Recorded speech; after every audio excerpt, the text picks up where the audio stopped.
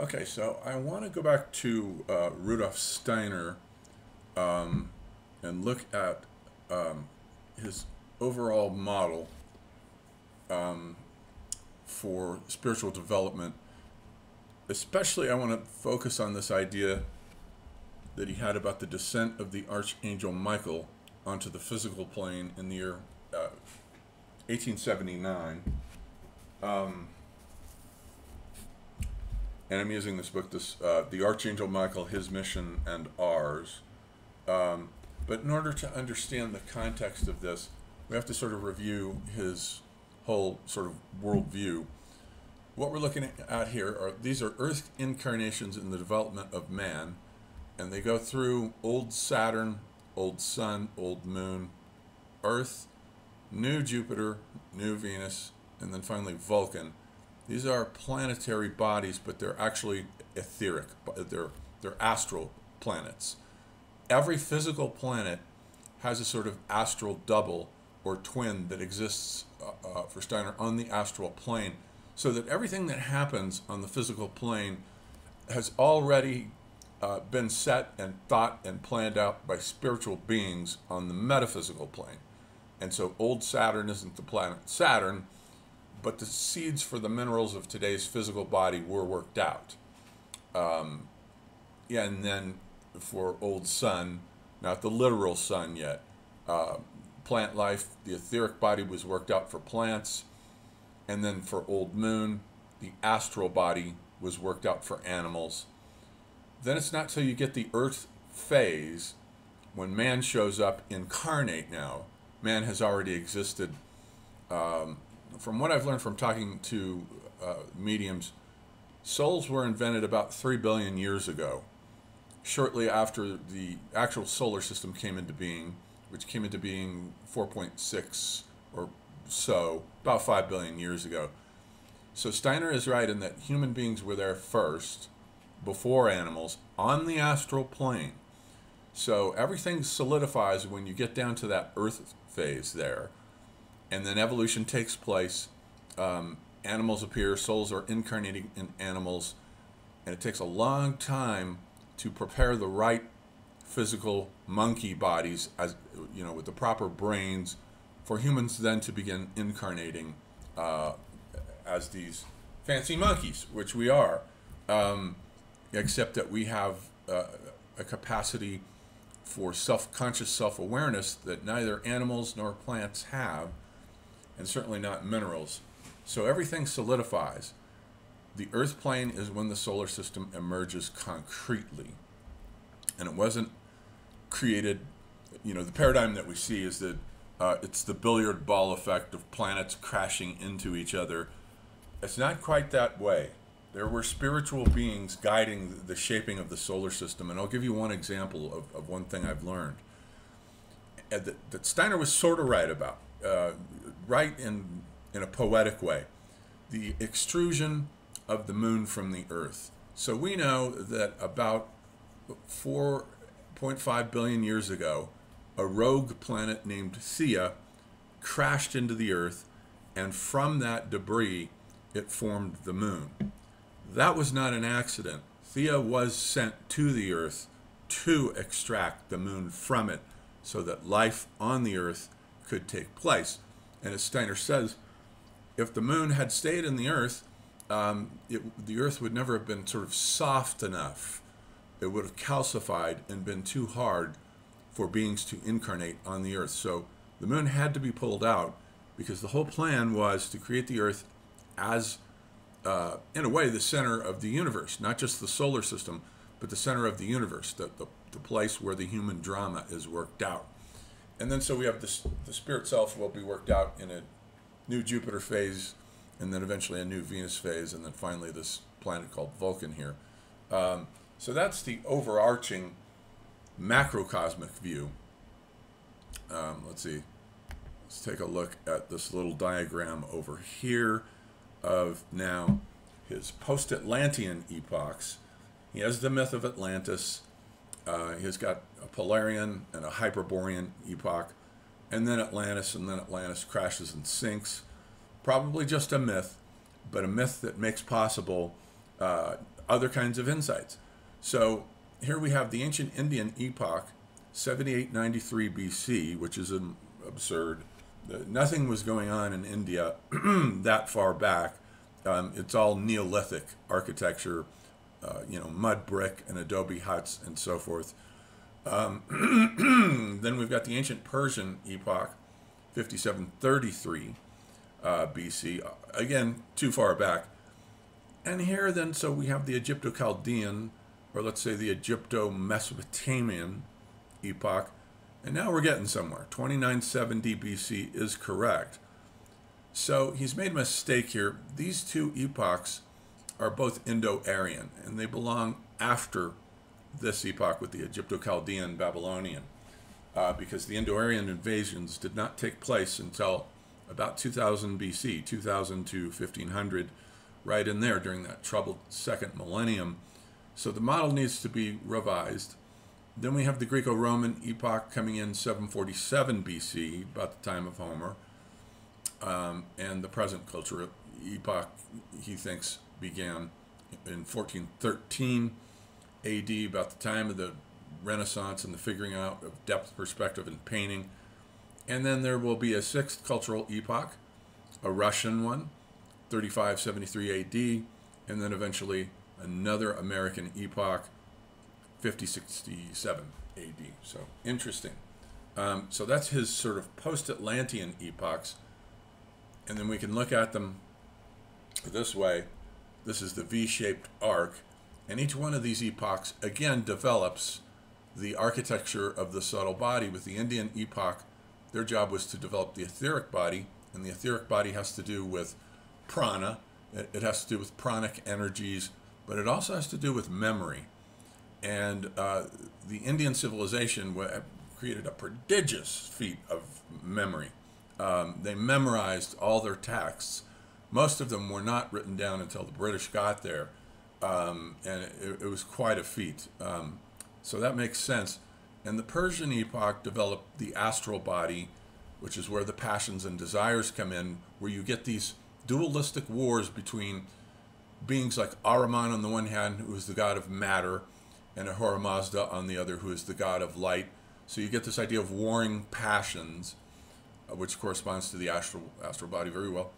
And then the Egypto-Chaldean epoch, the sentient soul was developed, and the sentient soul is that part of the soul which has to do with the senses, but also with images and myths are based on images.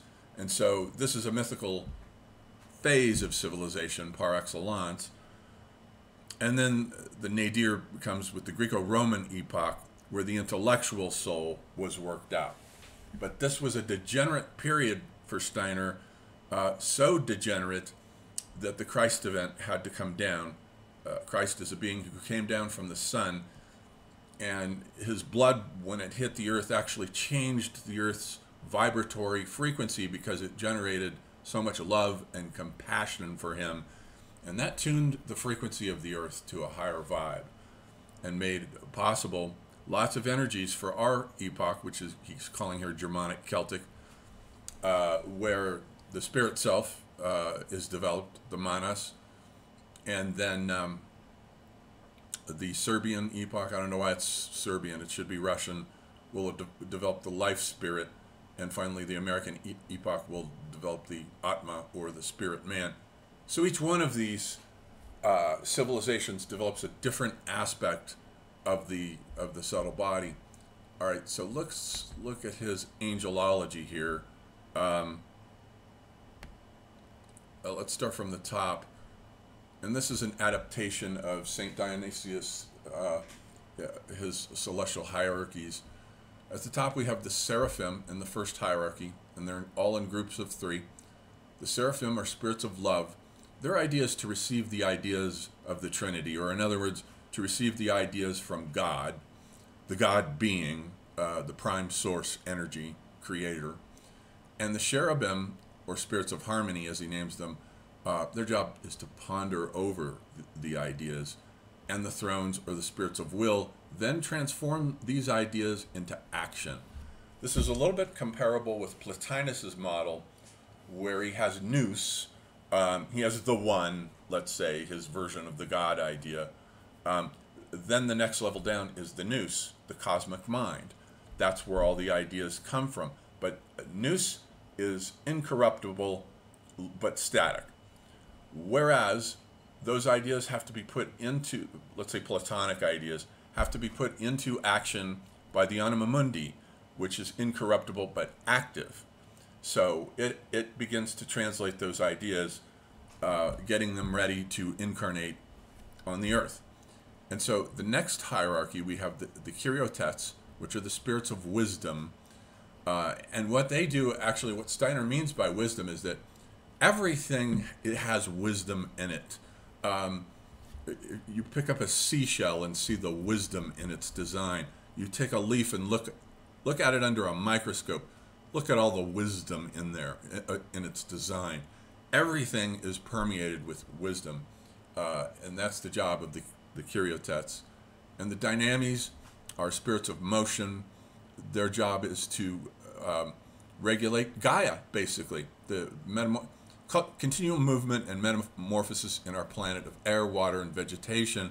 The Dynamis handle the Earth's metabolism, its ability to, have the constant concentration of oxygen at 21%, the salinity of the oceans. All that is held together by the Dynamis. And then the Exousiae, which are spirits of form, and their actual task is to create the solar system. They're the ones who bring all this into a physical, concrete manifestation. So then the third hierarchy, which is the closest to the humans, are the three classic ranks of the angels. The Archai, which are spirits of personality, but they're really spirits of time. And what they do is they handle the zeitgeist of an age. Each age has its own zeitgeist going across the planet, and the Archai are in charge of that. Let's say in the age of the 12th century, when the troubadours were writing their love poetry, the whole planet was intoxicated by the idea of love and sex. And the Arabs coming up, bringing the story of Layla and Majnun, then across to India with Jayadeva writing the Gita Govinda, and Krishna is this god who attracts all these women. And also the creation of their pornographic temples is going on there, and they're developing tantric. And Lady Murasaki in Japan is writing the tale of Genji. The whole planet, the Archai of that epoch was in charge of that vibratory frequency that went across the board. And now with the archangels, they are specifically spirits of specific people. This corresponds to Spengler's idea that each civilization has its own informing idea. The idea of the West is infinite space. So the archangel in charge of that idea is the unifying principle for that civilization. For the Magian Judeo-Christian Islamic civilization, the indwelling idea is the world cavern and the struggle between light and darkness. So that would be the archangel in charge of that. So the archangel comes up with these central earth symbols in each of these civilizations that hold them together, that sort of gives them the glue, what Ibn Khaldun called asabiya, the glue that keeps a people together. And then we have angels, and angels at this level are, each of us has our own angels, and they guide our own individual spiritual development and supervise our incarnation from one incarnation to the next. And then we have human beings, which is our job to evolve through the 7 planetary stages. We still have a few more, as we have seen. So this is his angelology. And now I want to conclude and get to the punchline here with this idea that so each of these angels, these archangels, are in charge of a specific epoch. And the epoch from 225 BC to 225 AD was ruled by Oriphiel. And under his rule, humans are crude and savage. He is the archangel of suffering. He bestows pain upon humanity so that we can learn. Learning hurts. That's why we have suffering and pain. The notable achievement here is, of course, the crucifixion of Christ, who came down into this terrible situation with the Romans, watching people die in their gladiatorial arenas. They were almost barbarians, the Romans. They were pretty degenerate. And the second archangel comes in 225 to 525 AD, is called Anael. And under his rule, human beings begin to resurface from their lower ways now because of the Christ event to a more comfortable station. They begin to relearn the gentle ways of the soul. Buddhism now spreads. Ashoka, who dates from this time, 200 AD, is the first Caesar figure in India. He conquers all of India and then converts to Buddhism. So this is, in Christianity, is getting up and running here with a religion of love and tolerance, at least ideally, if not in practice. But the third archangel that ruled from 525 to 825 AD is called Zachariel, and he's the archangel of civilization. So now civilization is getting back up and running. 750 is the date for Charlemagne in his rediscovery of the Roman Empire and wanting to bring back classicism. He created a kind of a school. He brought learned Irish monks over, like Alcuin, all these monks to get us out of the Dark Age and get civilization up and running again. And then the fourth archangel is called Raphael, and he ruled from 825 AD to 1125 AD. So that's a significant period when the West is getting up and running, civilization is back up and running. We're getting our first sort of renaissance at the end of the High Middle Ages here. 1125 is approaching the age of the writing of the Grail romances, which date from 1180 to 1210. Things are starting to get sophisticated here under Raphael, because he's the archangel of invention and knowledge. And then, of course, it should be no surprise that the fifth archangel is called Samael. From 1125 to about 1525, Steiner sometimes gives us the date 1510. Every time Samael governs the world, a complete change occurs in some great monarchy or government. And this is the age where what Quigley would call a brand new instrument of expansion. The first instrument of expansion was feudalism under Charlemagne. That degenerated or petrified into chivalry. And when an instrument of expansion petrifies, there are three responses. You can either circumvent it, as the British did with the monarchy. They just left it intact and created parliament. Or you can rebel against it, as Luther rebelled against the church, tried to reform it. Or, as the church did in response, counter-reform it, a reactionary. Let's start burning people now. So those are the three ways to go around an instrument of expansion. But for Quigley, the new instrument of expansion that comes in right about 1500 is the invention of commercial capitalism by the Venetians and the Genoese. They're trading goods that are already made with India, teak wood, rosewood, ambergris, salt and pepper, all kinds of things like that. So a brand new instrument of expansion comes in under Samael, who governs the sort of paradigm shift. He's like the angel of paradigm shifts. And then the sixth archangel is Gabriel from 1525 to 1879, and he is, of course, the god of angel of communications. And that's when the printing press comes in. Just ahead of that, right on the cusp of it. Now we get the printing press. We get the dissemination of writing, reading. Another instrument of expansion comes in with the book, and knowledge begins to spread like a wildfire during this period under Gabriel. He sort of replaces Mercury in the old pantheon. And then finally we have Michael comes in 1879.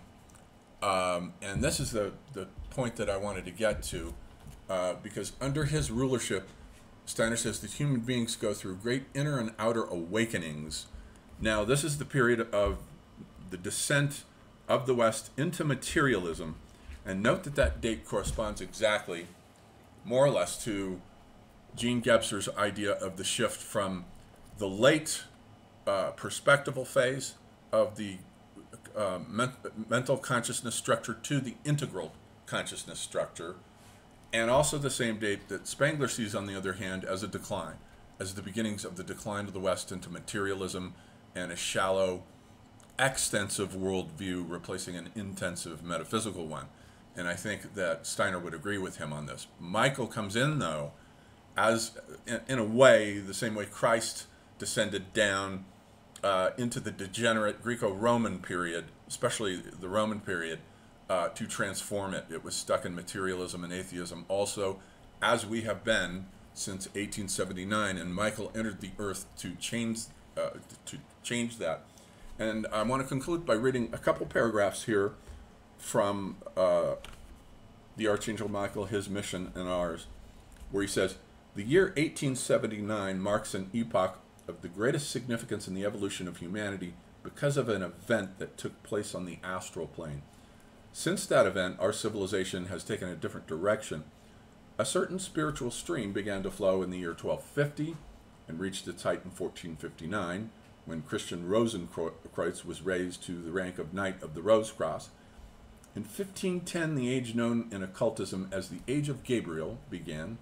The Age of Michael began in 1879, and after that comes, once again, full circle, the Age of Oriphiel, when great conflicts will rage among human beings." Recall that we started with Oriphiel, who was the presiding spirit during the Greco-Roman period, an age of degeneracy, especially the Roman. Therefore, a tiny handful of human beings is now being prepared to keep the torch of spiritual light in this somber epoch, almost like the idea, like William Merriman Thompson's idea of Lindisfarne, monks keeping a small group of them, keeping hold of writing while civilization disintegrates around them. And then one other thing here, he says, "All culture originates in the spiritual world. That is where the planets are formed, and they in turn determine the course of our lives on the physical plane. Here on the earth, we merely witness the way in which one event follows the other according to physical laws, while the great spiritual causes remain hidden from us. But the events that occur on the higher planes of our being are the real cause of physical events." And one last thing here.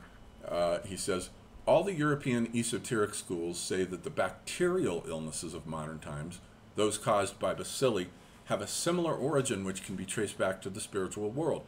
This is an esoteric tradition among Rosicrucians and in other esoteric schools where such things are taught.